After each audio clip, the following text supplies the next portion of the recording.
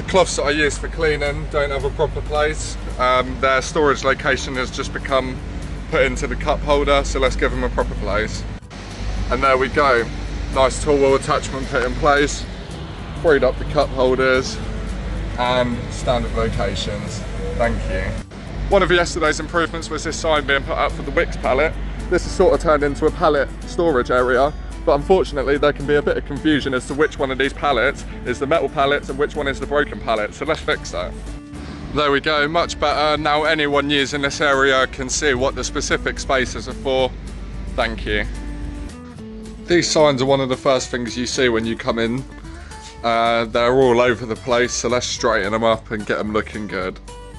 There we go, signs all straight, and in aid of leaving things better than I found it, I just had a little straighten up in the picking area, and I've also cleaned the floor, just making things look a bit more nice. This is our sleeper storage area. It's become a little bit of a dumping ground with stuff that doesn't really belong here, and things left over from projects before. So let's get a bit of standardisation about the place and improve this. And there we go, just a little freshen up the area, getting rid of anything that's unneeded. I'm going to look tomorrow at getting some labels made for these for visual control so that anyone using them knows what they are. This is an improvement on improvement. The one I had here before we'd stuck on, but it kept falling off, driving me crazy. So Jake drew it, Stuart folded it, Phil cut it, Marius powder coated it, so thank you everyone, and this one is much better now, so we've screwed it on, it's not going anywhere, looking really nice.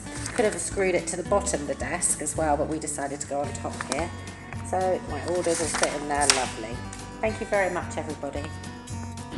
Here's the before with the new desk, some double-sided tape and stuff up there we don't need, and a really dirty backboard that I'm going to clean up now.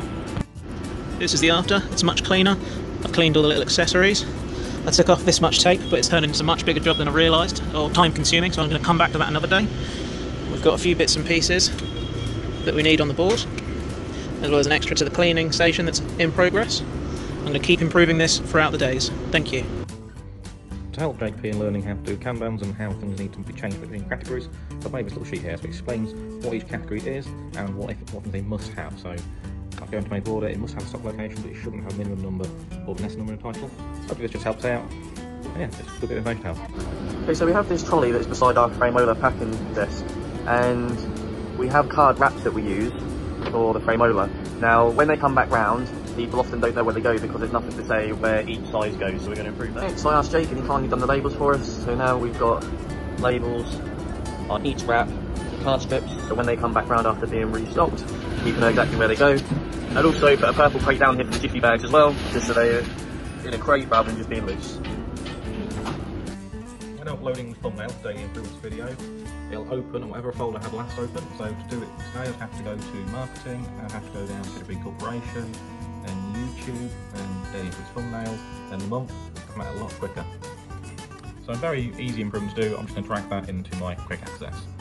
I would love to have a string neck button, but because it's within a file open window already, it won't work, so this will have to do. That's a great job everyone, thank you very much.